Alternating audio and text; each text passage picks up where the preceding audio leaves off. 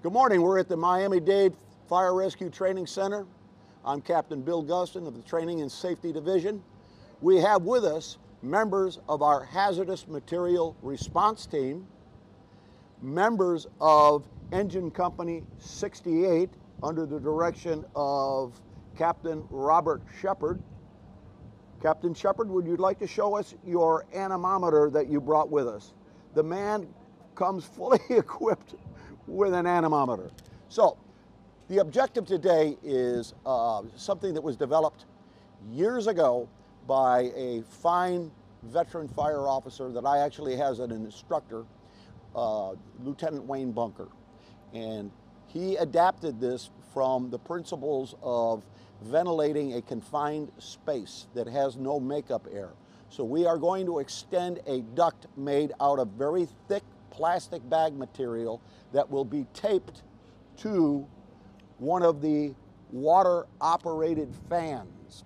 And we will create through that duct a pressure from within through an upwind doorway and exhaust that pressure. Again, from within to without. Pressure moves from areas of high pressure to low pressure. We will make the fire area an area of high pressure. The smoke will have a tendency to move to an area of low pressure outside. We've got the wind at our advantage.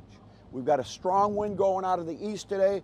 The duct will be going into, our intake will be going into the swinging door. Our exhaust will be the overhead door, which we will just partially open so you get a better effect of the effectiveness of this technique. So, has been a while since we've done it. I know that it works, and let's give it a try.